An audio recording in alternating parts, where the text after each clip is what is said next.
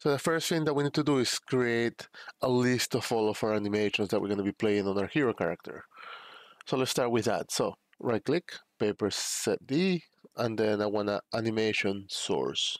BAS underscore hero underscore character. Okay.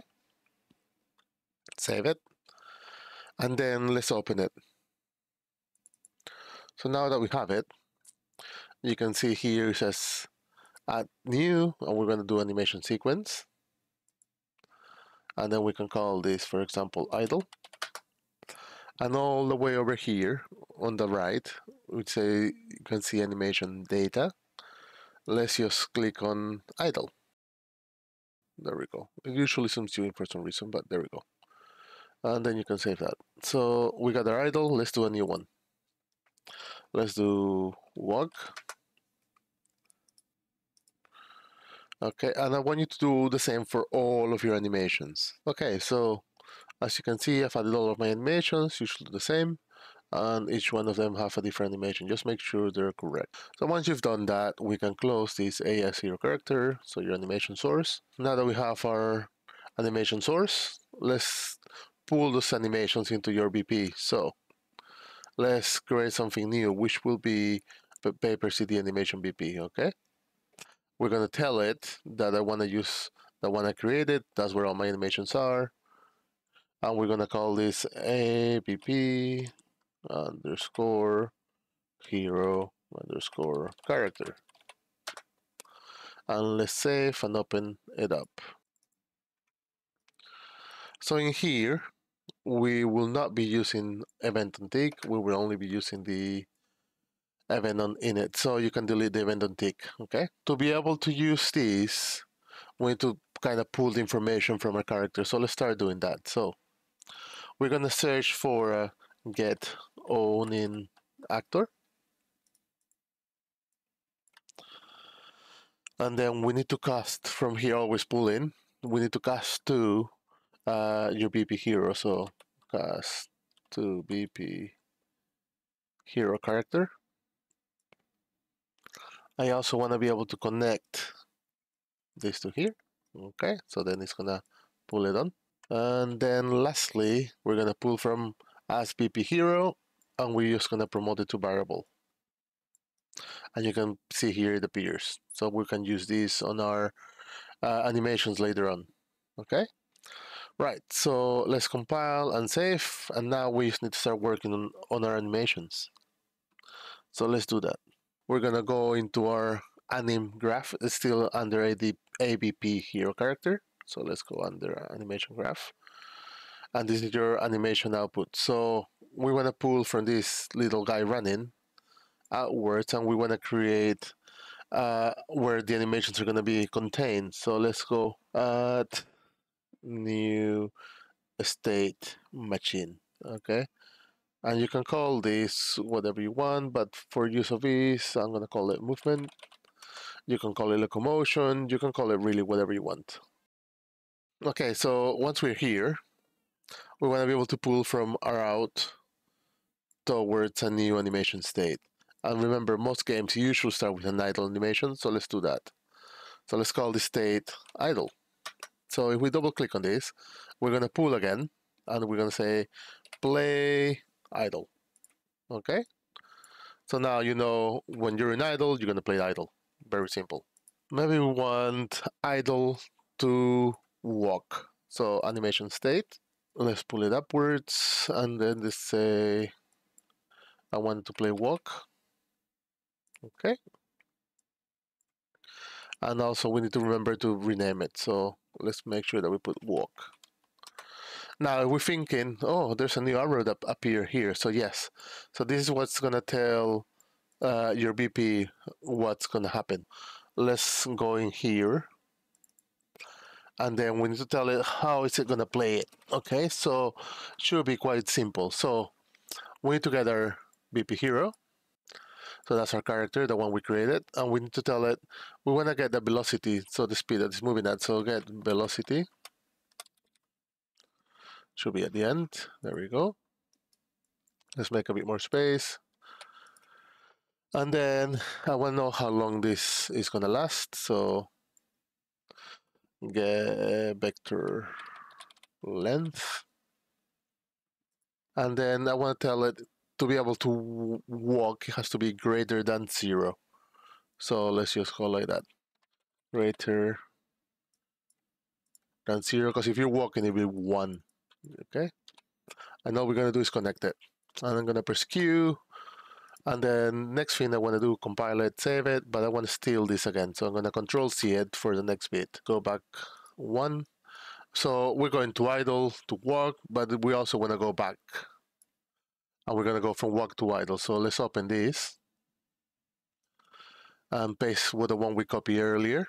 And this time, we wanted, when it's not 1, we wanted to be able to do idle. So let's pull and let's click on not. And it will be a not boolean, so 2 values, yes or no, remember? And then we're going to connect it, or true or false. Let's press Q because I like them straight. Compile, save. Let me pull it under here, right. So let's see if it's picking up the walk. So can you see it's not picking it up, and there's a simple solution for that. So if we go to your BP Hero really quickly, if we go to your animation component, can you see where it says animation instant class? Let's make sure we put the one we created. So ABP hero character. Compile it, save it. And now let's go back to play. And then you can see, yeah, it's moving. So we got our walk. So let's carry on building that. So from walk now, we want to do the run. So let's pull and do a new animation state. And let's do this as a run. Okay, again, let's just open that up and then let's play run. Okay, compile, let's go back. And also we want to be able to go back. So the code's going to be quite similar with just the exception of one thing. So let's have a look at this. So we paste the code, it should be exactly the same. So what's going to be the difference?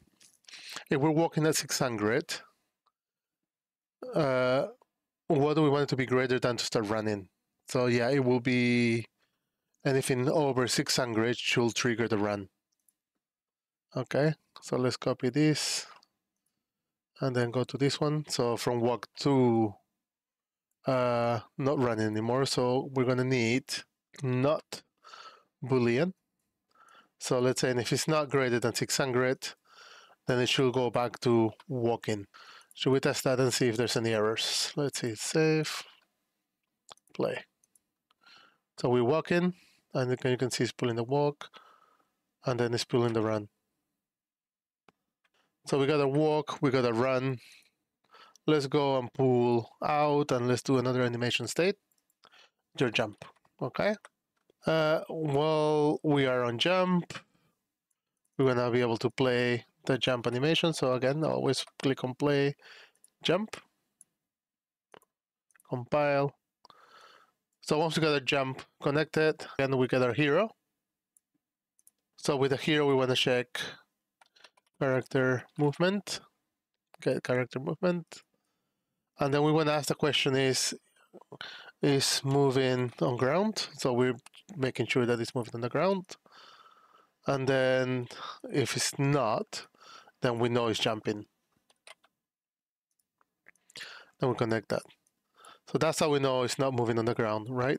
So imagine if you're going the other way around, when you're going back, then it's going to be the same, but without a not. So let's compile and save that now. So we got our idle to jump. So now let's move to fall. So a new animation state.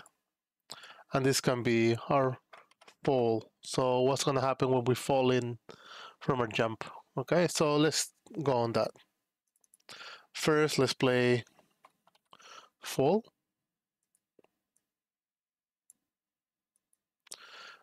We're going to get our hero again.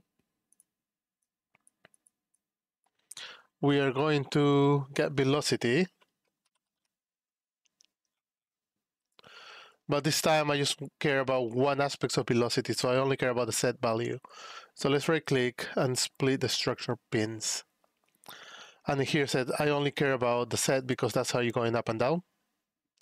So we're going to pull that, and then we're going to say less than or equal to 0. And then we're going to connect it. We need to start connecting all of the other ones together. So from fall to idle, it's going to be similar to this, but this time it's not going to be not on the ground, it's going to be on the ground. Okay? So just copy and paste it. So we got a full circle. Now this gets interesting. We also have to fall towards our walk, and we also have to fall towards our run, because you could be on that animation state. So let's just connect the same. It should be the same.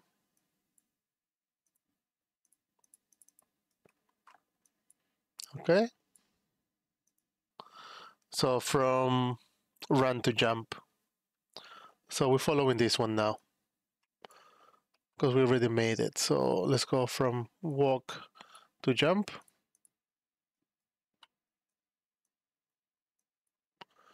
And lastly, from run to jump. There we go.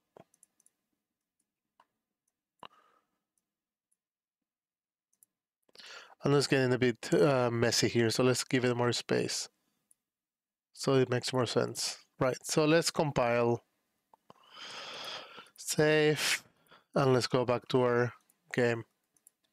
So we're walking, we're running, we're jumping, and then we're falling. Yeah, that should be it for this video.